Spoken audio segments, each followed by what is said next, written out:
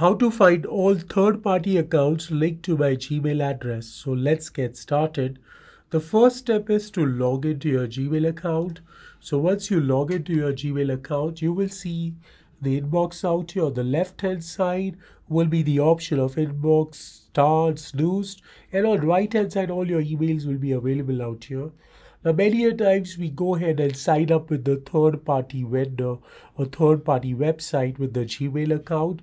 So let's see how many of the vendors I've signed up with using my Gmail account. All I have to do is click on this icon out here of my account and then click on manage your Google account. So once you click on manage your Google account, you will get options over here on the left hand side, and on the right hand side you will see more options available. So the left hand side options will be the headers which will take you inside that particular topic. So I'm going to go ahead and select security.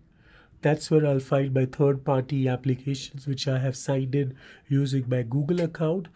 Once I click on security, you will see your account is protected, recent security activity, all the information of your account out here.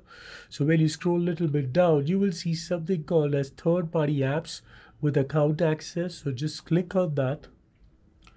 Once I click on that, then I'll get all the accounts which are signed in with the third party.